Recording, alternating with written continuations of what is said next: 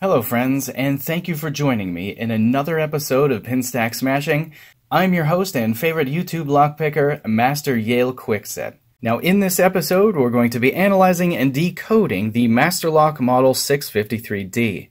Now this is only the second lock that I have decoded, so I'm going to share with you how I was able to decode it. And I'm also going to be sharing a link with you so that you can download software that I wrote that will help you decode your Master Lock 653D. So taking a look at the lock and the packaging, as usual, the lock is touted to be tough under fire. The Model 653D, and there are now 4 wheels that we can set and reset for our own combination. Each wheel again has 10 possibilities, 0 through 9, 0 through 9, 0 through 9, 0 through 9, and this yields 10 to the 4th power, which is 10,000 different permutations. Master has rated this lock a number 4 on the Master Hard Scale. If we flip this over to the back, we can see that there's no additional information about the lock, except that the lock body itself is 51 millimeters. Now this lock does in fact have a hardened steel shackle, which the 647D did not. And this lock ran about $10.99 at my local Target. This packaging actually has a second blister for another massive anti-theft device. All of the text that we see up here that's in English simply tells you how to set and reset the combination for this particular lock. Okay, so to decode this lock, I'm going to be using 2 tools. The first one's going to be a simple shim from Sparrows with a giant rubber handle. And the second thing I'm going to be using is a simple piece of software that I wrote, which I will be sharing through my GitHub page via WeakNet Labs. This piece of software is simply set up in the same way that we have the lock in the vise currently.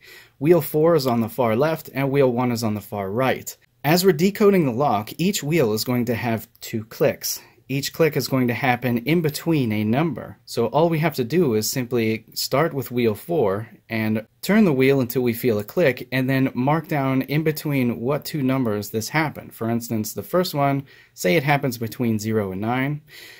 A blue number 4 has shown up in the user interface, and that simply means that the 4th wheel could possibly be a number 4. Now, we repeat the process and we get, say, a click between 2 and 3.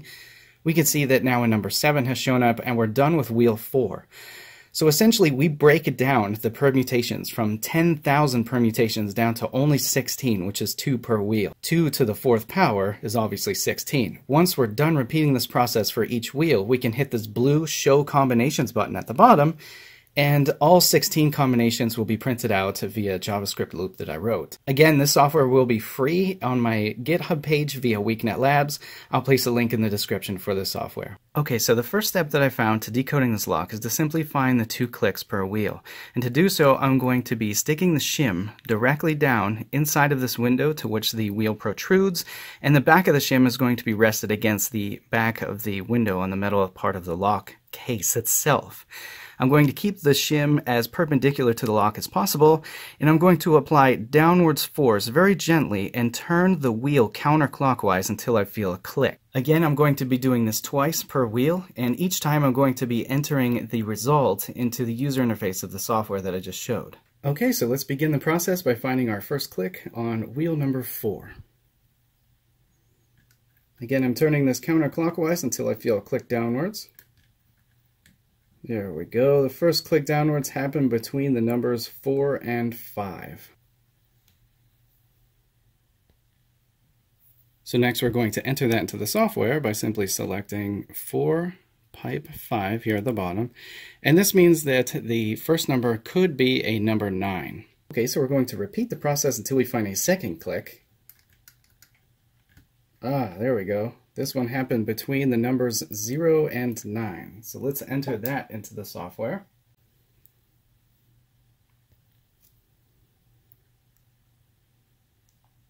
And now we have decoded the 2 possibilities for wheel number 4, 9 or 4. So we're going to continue this process for each wheel, and once done, we simply hit the Show Combinations, and we test each combination in hopes that the lock will in fact pop open.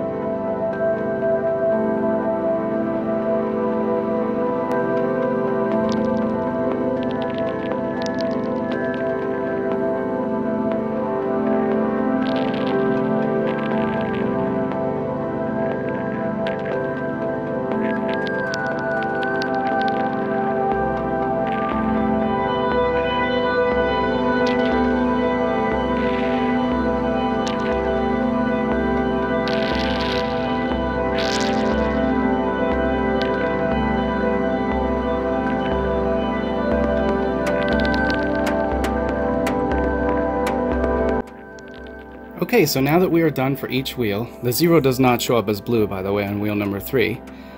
We simply hit the Show Combinations button, and JavaScript will spit out all possible combinations for this lock. So now all we have to do is try each combination in hopes that the lock will in fact pop open. We will start with 6809 and work our way down to the very last number, which is 1454. Again, these numbers are shown in reverse order, simply because the first number on the left, 6 in the first case, is pertaining to wheel 1. We have the lock backwards in our vise right now, just because I found that it's easiest to pick each wheel with the lock upside down. Okay, so let's just simply dive in and try each number. The first number, 6809. I have the lock set to 9086. So we'll do 6, 8, 0, 9, and that did not open the lock. The next number, 6804. That does not open the lock. We have the next number, 6859.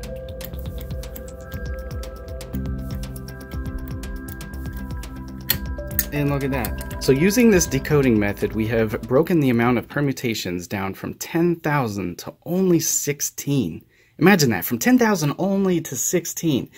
That means that there's a 99.8% compromise in the security of the combination system of this lock. Now combine that with the fact that people will choose 1, 2, 3, 4, 1, 1, 1, 1, and a lot of other seemingly simple combinations. This is a very insecure lock. Now this was kind of an extensive process if you think about it. I had to pick each wheel twice. And also on top of that, I had to enter each result into a piece of software. Now, if this lock is used somewhere in storage lockers or somewhere in an airport on luggage or something like that, I think that would be okay, simply because there are cameras there to help protect against non-repudiation. Obviously, you would see somebody picking this lock. Hopefully, somebody in public would see someone trying to pick this lock using this method and report this to the authorities. So thank you for joining me, friends, in this episode of Pinstack Smashing. I'm your host and favorite YouTube lockpicker, Master Yale Kwikset. I hope that you have a good evening. Good night, friends.